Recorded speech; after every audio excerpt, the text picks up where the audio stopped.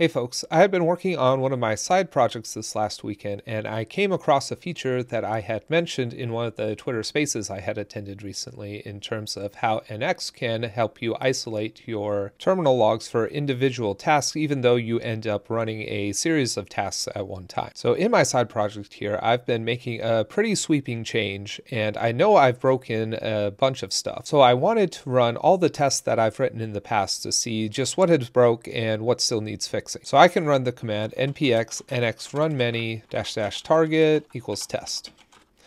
And NX is going to go out and gather up all the test tasks that I've written for all of my packages and pull out the ones from cache. We can see that there were 19 here read from cache, and we can see that 5 of my targets here failed.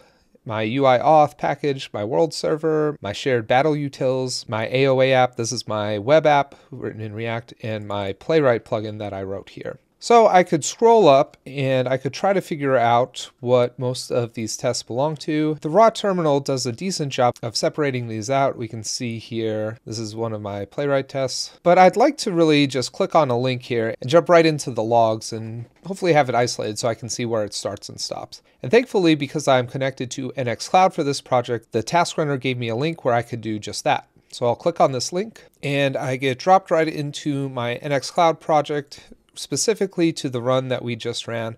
We can see it took us a total of 7 seconds. That's our real time that it took to run all of the tasks together. And our total execution time when we unparallelize all of those tasks came out to 19 seconds in total. Scrolling down, we can see here are all of the tasks that were run. Remember, we had 24 tasks total. And I only really care about the failures here, so I'm going to filter to just the failures. And now if I want to see, for instance, what was wrong with my shared battle utils, I can see exactly what went wrong with this one test. And when I'm done with that, I can collapse it and check out what went wrong with my UI auth. And if I wanted to share this with a teammate, for example, I could also click on this button to go to the full page view.